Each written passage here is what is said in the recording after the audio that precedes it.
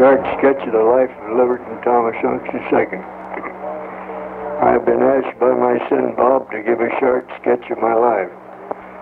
I have never had the inclination to do anything of the sort, neither have I the ability. I have been guilty of many sinful acts, which I feel sure no one would want me to say anything about. Besides, these sins are between me and my Lord. The only thing which I ever did of which I might boast was the raising of a family of 9 children, all of whom are an asset to this great country of ours. First, let me tell you something of my religion. I am a Methodist. I have never belonged to any other church. However, I have visited a lot of other churches and have been close friends with a number of their pastors. I like the Methodist Church for many reasons. The principal one is the requirements for membership, the saving power of the Lord Jesus, and your willingness to pay for the upkeep of the church. After that, you're free to use your judgment of the Scriptures. I despise those churches that compel, you get that in my eyes, I despise those churches that compel its membership to interpret the Bible according to some set rules set down in books and pamphlets and hand it to one to swallow all. I have served for a good many years as a steward of my church, and I think I know something about it. It changes with the times. They no longer have the classrooms or the mourner's bench, but it still believes in the saving power of the church. I recall one case that seems remarkable to me. There was a man who ran a saloon besides 2 houses of prostitution, who came to our church on the invitation of a couple of our men, and finally joined our church together with his wife. This is the kind of work that would have pleased John Wesley, the founder of our church. It's been a long time since I have heard of a man who claimed he was sanctified holy, which I think is progress. This with the long-winded prayers and the so-called experiences which we used to have to endure pleases me. Now let us get on with my life story.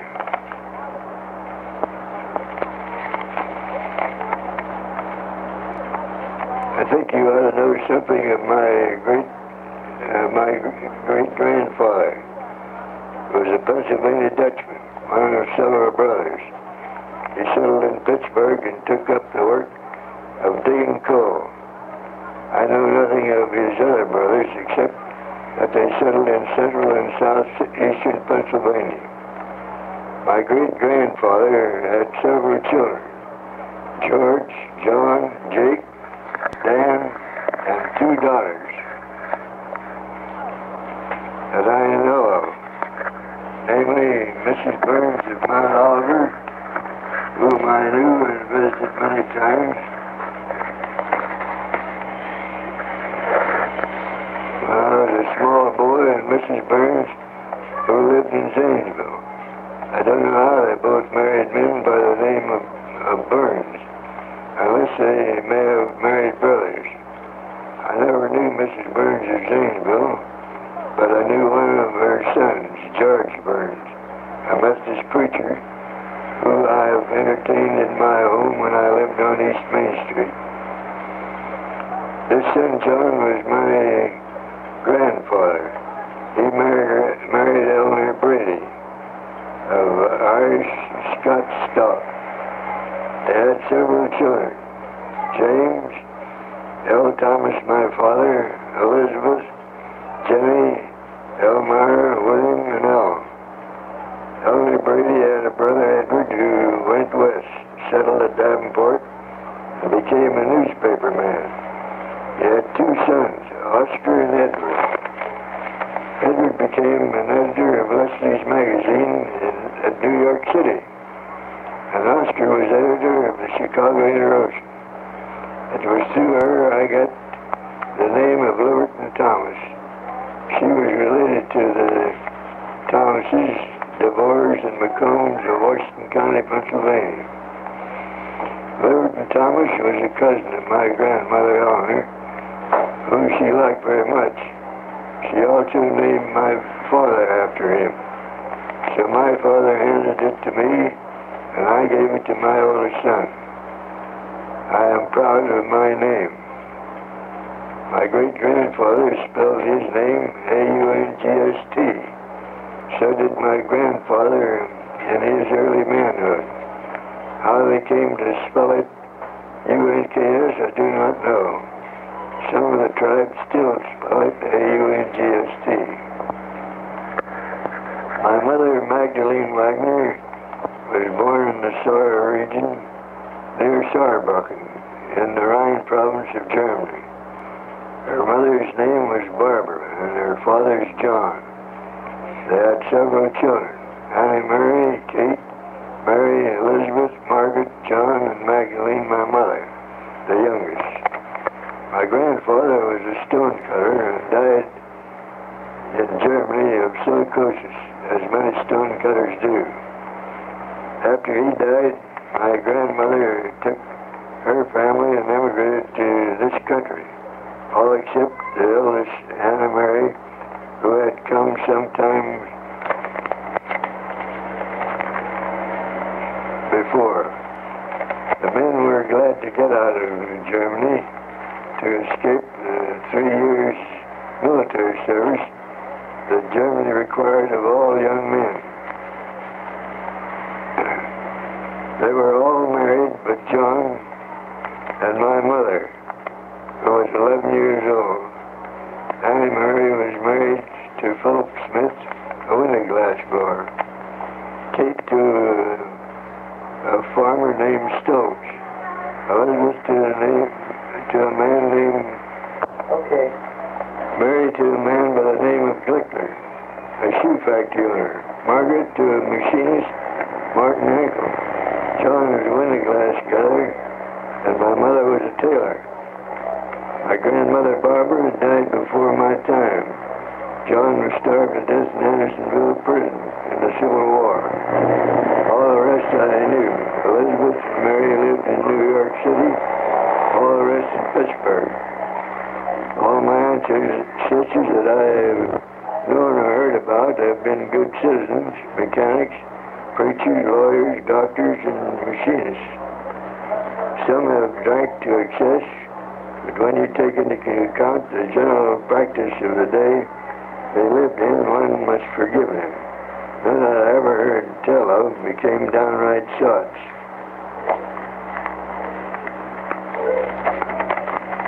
I was born in South Pittsburgh on Carson Street, 2 doors east of 5th Street, April the 23rd, 1867.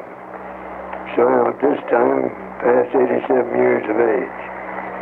Pittsburgh at this time was not the great big steel city it is today. However, it had the beginnings of what it is today. Iron and glass was produced at this time in large quantities and shipped by rail and river all over the country. My father, as well as my grandfather, was a window glass blower.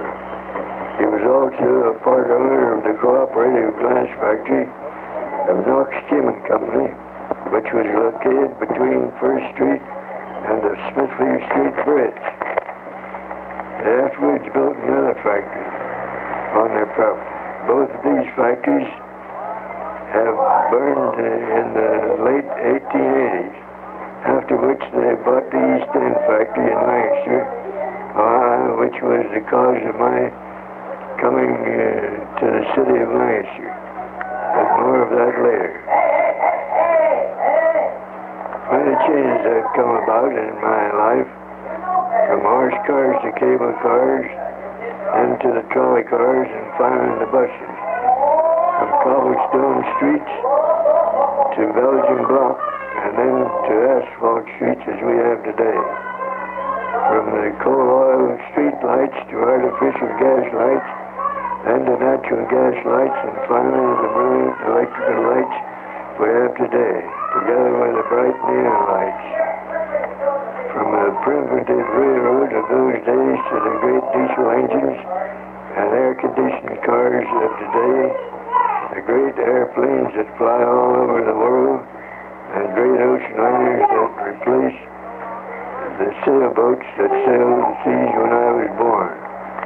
When I was a boy, they had the theater, both of the drama and variety kinds, with a dime museum introduced by P.T. Barnum.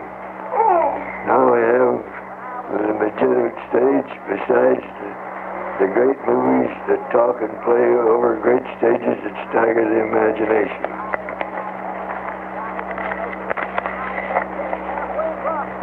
Radios that span the whole earth are in every home, and now the great TV, which brings the theater right into your own home with drama, comedy, and news. Most of the development of electricity has occurred in my lifetime. The greatest advancement of steel industry and glass, wonderful machines that moves in almost human maneuvers, the telegraph and telephone, natural gas piped all over the United States, from the old washboard to the appliances of all kinds we have today, electrical heating and cooling, and all kinds of household chores are done by gadgets we have today. That is a far cry from my boyhood days. In my own business, there has been great progress. From the hand-blown cylinder, we now have the great sheet-drawing machines which can draw any thickness from picture glass to plate and do it continually for many months. You see, I was born in quite a primitive time compared to the present. We had none of the comforts of these days. Our food consisted mostly of meats and dried foods with some canned goods put up by my mother. Most boys and girls in my time were bow-legged for want of proper food. You seldom see a bow-legged child now because we are fed by shipped-in goods from the South all year round. I did not get to school until I was 7 years old because they tore down the school when they put in the Pittsburgh, Virginia, and Charleston Railroad. And the new school was not yet finished. The new school was called an Unks School. It was in the 30th Ward. Each ward had a school. It has been torn down now to make room for improvements. It was situated near the tubes that go through the hill now. My life in the ward school was a very ordinary one. I got good grades in arithmetic, geography, and history, but poor in grammar and conduct. I thought grammar and English was a waste of time, as I always intended to be a glass blower. I've been very sorry for that opinion many times since. I don't think the teachers liked me, so they just gave me 50 or 60 in conduct on general principles, whether I did anything or not. They used to send notes to my father by my sister Eleanor, but she always gave them to me. Glad to stick it in the water. But I'm getting ahead of my story. I lived in the house I was born only a short time. When a baby, we moved to 413 Carson Street. The house was in the middle of a block, which was just a half block west of the place I was born. We lived in this house until I was about 9 years old. Some years later, my father bought this house with the ones on each side of it. During the years I lived here, they built the PV&C and Charleston Railroad, tore down the houses across the street, and built a freight house, and west of it a coal yard. As a boy, I watched all this from our house, and I remember much of it yet today. Although some of this work I remember was done when I was only 2 years old. started school when I was 7. Nothing of much importance happened to me at this time that I remember.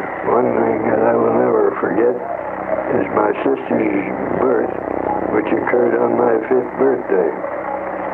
My father caught me spitting on a neighbor's hired girl and gave me a spanking that is vivid to my memory today. I've never spit on anyone since. When I was about 9, we moved to 105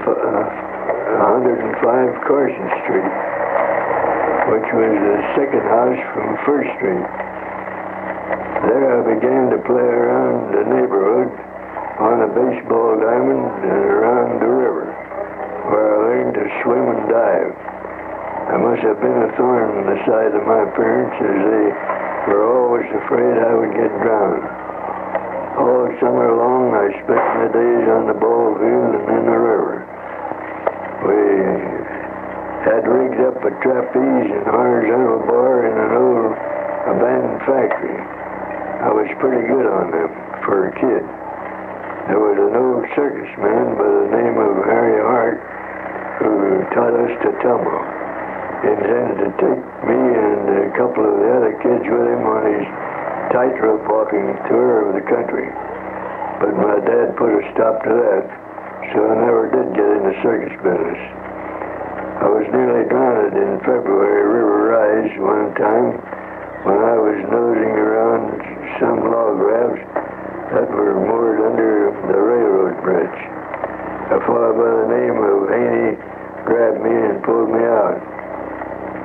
Some of the boys broke their arms learning to do tricks on the bar and trapeze, so the old daddies took away all our playthings and destroyed them. When I was 10 years old, my sister died.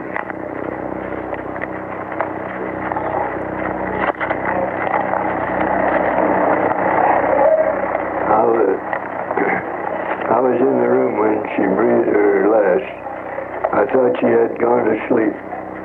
This was a very sad time for our family, and I was much affected. One of the very kindest persons at this time was my father's cousin, Frank Unks, a Presbyterian preacher, a son of my father's Uncle George Unks. Every Sunday after Clara was buried in Southside Cemetery, I walked out to see her grave. About a 5-mile hike. I did this for several years, every summer. In 1876, my father took me to New York to visit my mother's sisters. One of my uncles had just been drowned in the Delaware River on his way to the Centennial at Philadelphia. He fell off ferry boat somewhere or other. He was a piano maker. My other uncle in New York had a shoe factory. I had a great time on this trip.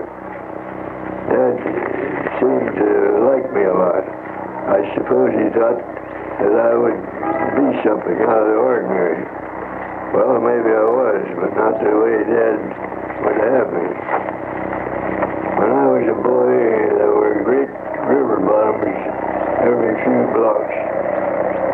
200 by 400 feet or 500 feet inside. These bottoms is where I learned to skate and play ball.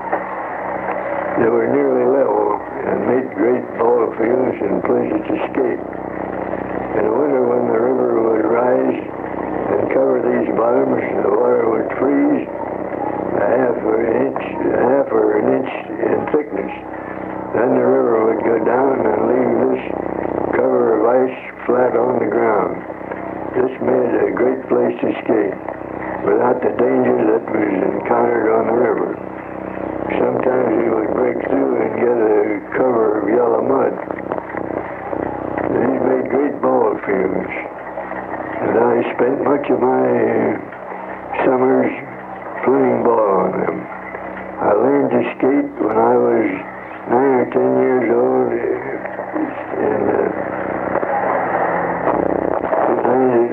in the later 1870s, along about 1884-85, Pittsburgh entered into the roller skating craze. Every few blocks there was a skating rink. And I soon learned to roller skate. I spent a lot of time at this sport and soon became rather good at it. I could skate pretty fast and actually won some gold medals at it. This craze only lasted a few years. We had no ball-bearing skates as they have today, and they had not been invented at that time. I always liked skating. It is such a very graceful sport. I liked ice skating better than roller skating. It is somewhat different, and I think more graceful, but maybe I'm not a good judge. One of the things that was a milestone in my life happened when I was about 3 years old, while we lived at 413 Carson Street. This was my first trip to Sunday school. There was a Baptist church on the corner of 5th and Carson Streets, only a half block from our home. So Mother sent me there because it was nearer than the Methodist church. They gave me a picture card with a robin on it. I always kept it, and it is now where I put it years ago in one of the Britannica encyclopedias in Pittsburgh. This church was later sold to a man named Staff, who turned it into a grocery store. This Staff family is buried next to our lot in Southside Cemetery.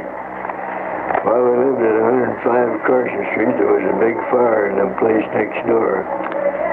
We had most of our furniture out of the house and in the street, except the piano. And it was set up on its edge, ready to take out of the house if the house caught fire. But it never did. The walls got very hot and curled the paper on the wall, but that was all. I was scared. While I lived at 105, I never seemed to please anyone but myself. I pushed the baby buggy miles and miles around the block.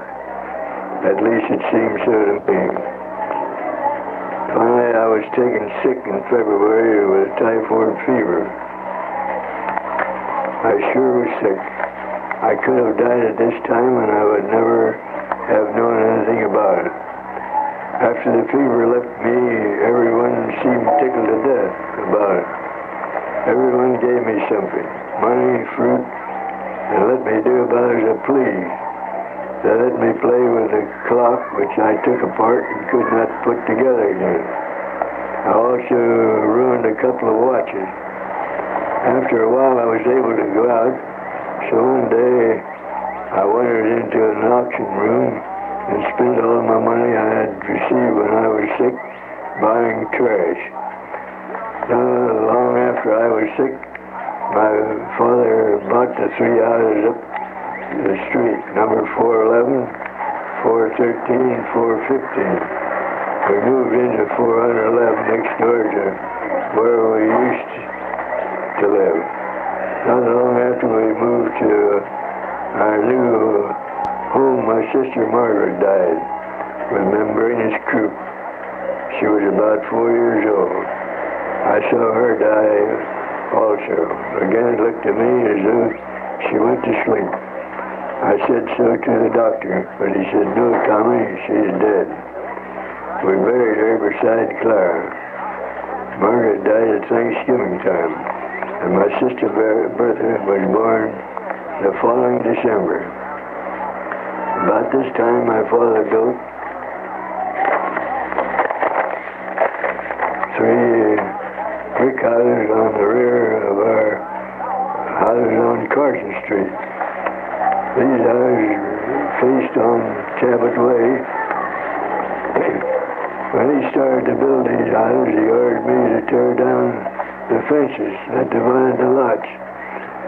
One of the renters promptly had Dad and myself arrested for trespassing. This made Dad very angry, for he said the idea of having a man arrested for tearing down his own fence. This is the only time I was ever arrested. About this time I learned, among other things, to chew tobacco and smoke. This did not seem to please anyone but myself. I quit using tobacco in 1912. I do not think I was a very good boy. I did all kinds of ornery things. I was a pretty good swimmer, and I could row a boat above the average kid.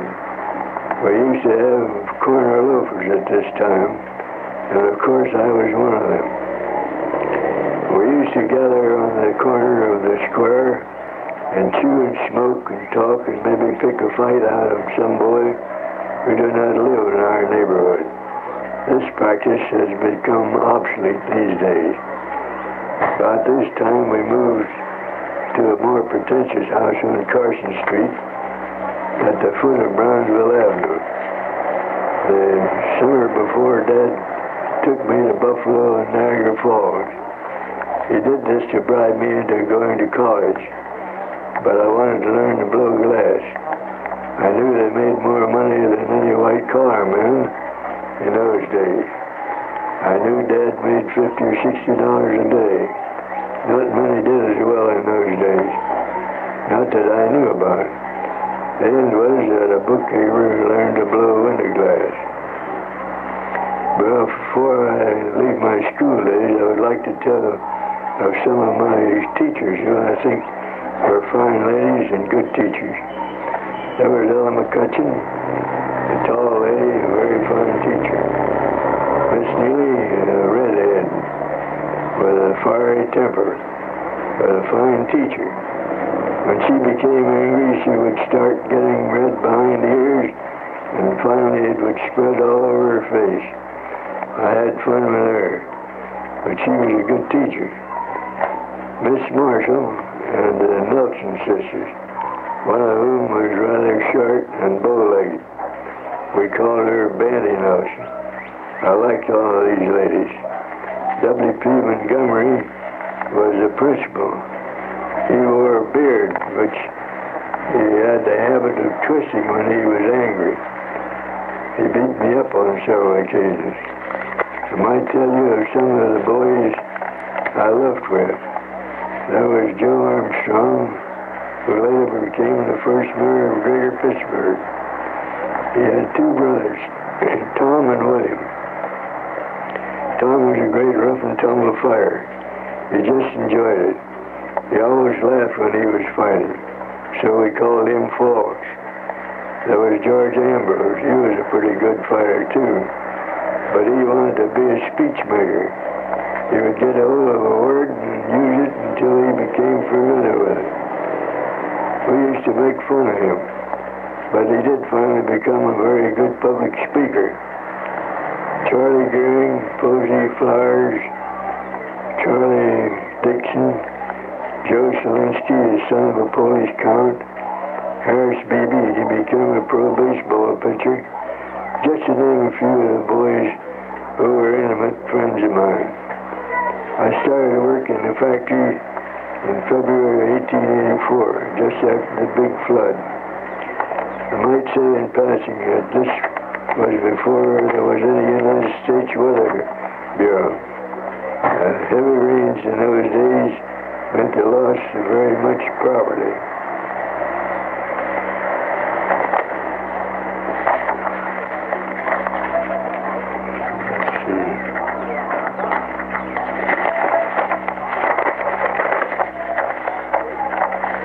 Barges and steamboats would be torn from their moorings and sent down the river to be wrecked and sunk.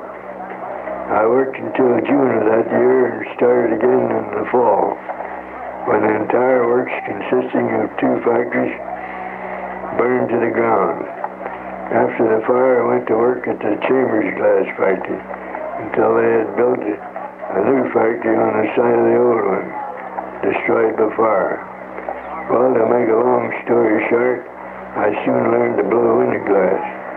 I made good wages and spent them about as fast as I made them. I went to a show about 3 times a week. I liked show business, and I saw many of the top actors of that day, including Edwin Booth, Lawrence Barrett, Majeski, and a lot of others once a week, I saw a variety show with 6 stars, McIntyre, Heath, Pat Rooney, Maggie Klein, and a host of others. I wore good clothes, always made to order. No one who could afford to wear custom clothes would be caught dead in a ready-made suit. I had my shoes made to order, as well as my suits. I made a trip to Chicago when Harrison was nominated as a candidate for president. I was a man about town. The tollkeeper on the bridge at Smithfield Street told me one day that it was a good thing everybody did not know as much about me as he did. I read a lot of books, both good and bad. I was always fond of reading. I think I read all the books in our public school library, and a lot that I borrowed from the St. Philomena's Library, a Catholic church on Liberty Street. I also read a lot of dime novels in spite of the fact that my dad forbade me not to read them. When I was a young boy, Pittsburgh was full of dives and doggeries of all kinds. One of them was Van Nessen's dump on the waterfront. He had a saloon, a museum with a pig that played cards, and a butterfly collection. A dance hall and girls in rooms for any and all who wanted them. I give this as an illustration. There were a lot of others about like Van Nessen's. I attended a lot of dances, some select and some what we call bladder dances. Bladder was the name we gave the girls that attended these dances. Many times I went to work without any sleep. I've come home from work the next day and fall asleep changing my clothes and lay there all the night through.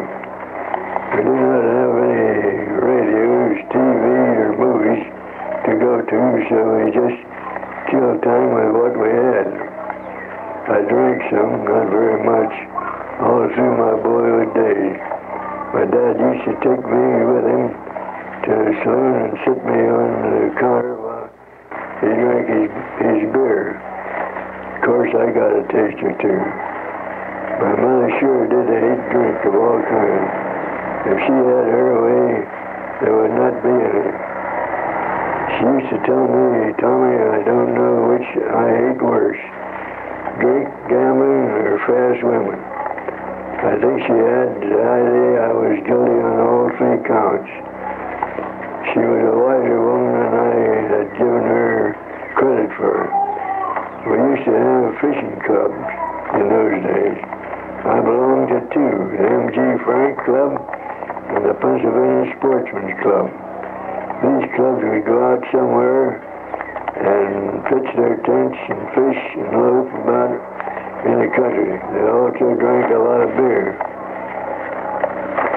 I remember the time when President Garfield was shot. I was sad at that. I had been a member of a junior marching club before the election. I belonged to junior marching clubs of Hayes and Wheeler, Garfield and Arthur, and Blaine and Logan. We seemed to take great interest in politics when I was a boy. I always read all the political news of the day. I wonder if the kids of the day are interested in our country's welfare as we were. I haven't told you anything about women and myself. I always liked them, but I was shy around them. We had our little parties where we played kissing games. I can remember how they acted. Some would just giggle and give you a kiss. Some would be passive and yielding, and some would fight and try to keep from being kissed. But they liked it just the same. I've had the pleasure of knowing quite a few ladies since I have grown to manhood. Some nice and some not so nice.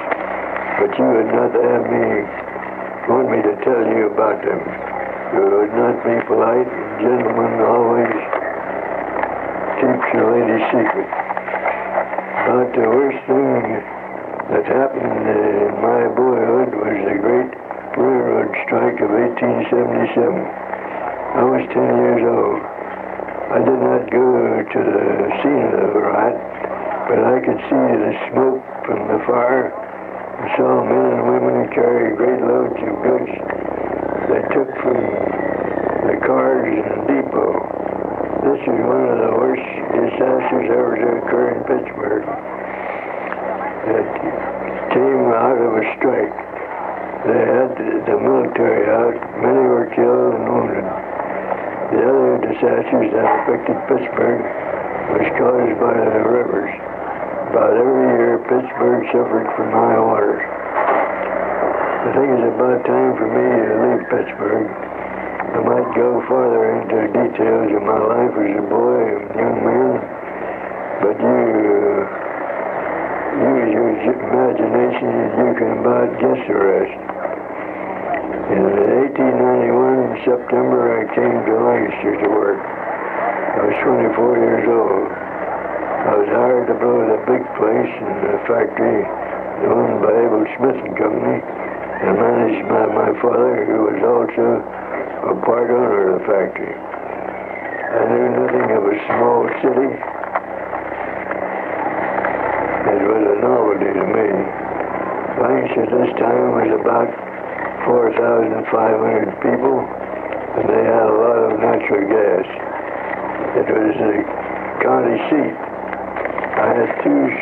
It had two small agricultural factories and some tailors. That was all, brother. No paved streets, only one theater that only had shows at long intervals. You had to work, go to church, or run around with the girls to kill time. This was duck soup for me. Every time a train came to town, all the young folks would go down to the depot to see who got off the trains. Some of the girls went down to comfort the traveling men who might get off to do a little business. This will give you an idea of what Lancaster was like when I first came here. I first lived at the Martin House, then moved to a boarding house. Folks were astounded at the money we made, as no one in Lancaster ever made over 10 or 15. Common labor only paid 75 or 80 cents a day. The motors at the Eagle Works and Hoggen Valley Works only earned about $1 a day, while I was making $30 or $50 a day.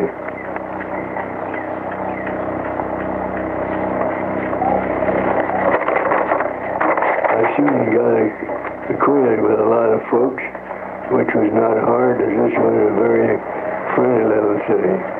Everyone knew everyone else and all about each other. I had a lot of fun, as this kind of life was new to me. At home, one family hardly knew his next-door neighbor. I met a lot of girls, but one little girl kind of struck my fancy. So on January 31st, 1893, I married her. She was the daughter of Cassius Cannon, a painter by trade, but a pro gambler by profession. Her mother was Elizabeth Richards Cannon. Both the Cannons and Richards were old pioneer stock of this community. Alice was her name. We lived together until October the 3rd, 1898, when she died. She was a nice little girl, and I liked her a lot. During the time I was married to Alice, I had moved to Marion, Indiana, where I lived and worked for about 2 years. When I returned to Lancaster, I also worked a while at Family Farm, just a short time before she died. Since then, I have lived continually in Lancaster. In 1899, I joined the Masonic fraternity, which was a new field of endeavor for me. I've been very much interested in it ever since. I've received about all the honors they bestow on anyone. My business was getting more and more improvements, and became obsolete.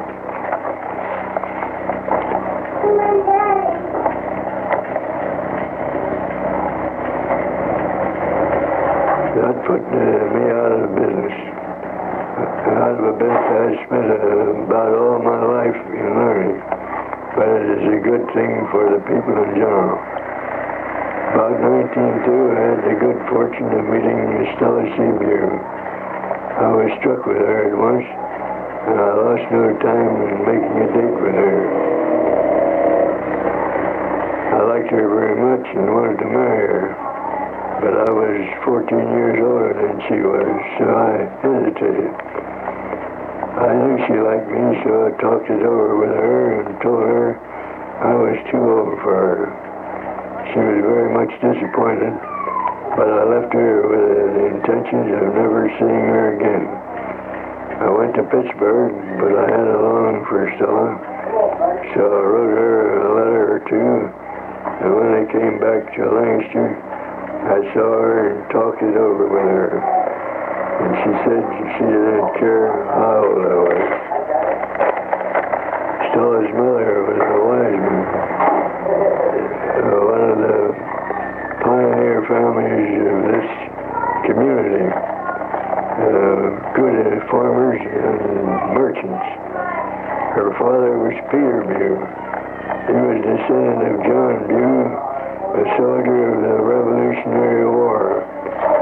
He settled in this community on a land grant issued by the government to soldiers of the American Revolution. So if any of my children wants to join the daughters of the American Revolution or the sons of the American Revolution, they're entitled to it. So on the 9th day of March, 1904, we were married. This was the beginning of the best part of my life. Stella was a lovely person. And I was never so happy as when I was with her. I lived with her 49 years, but in all that time, we never had an argument that we could not settle with a kiss. We raised a family of 9 children.